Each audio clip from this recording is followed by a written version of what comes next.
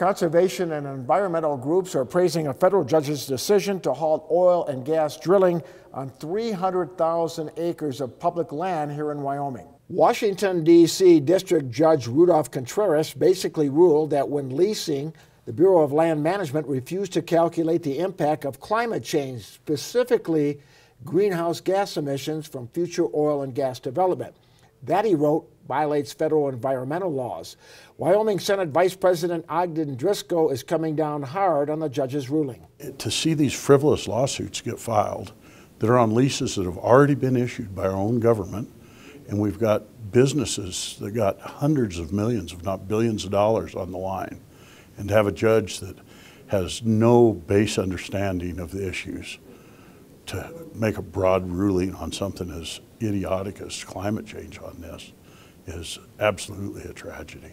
The Nature Conservancy's Richard Garrett, while not speaking directly about the judge's decision, says climate change is real, causes anxiety on both sides, and needs to be addressed.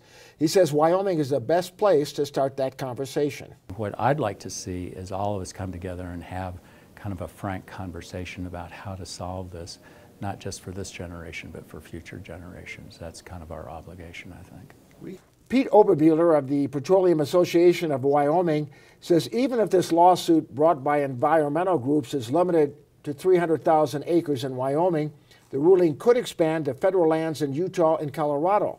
But he says it would do nothing to limit greenhouse gas effects because there would still be drilling in Texas, Oklahoma, and North Dakota.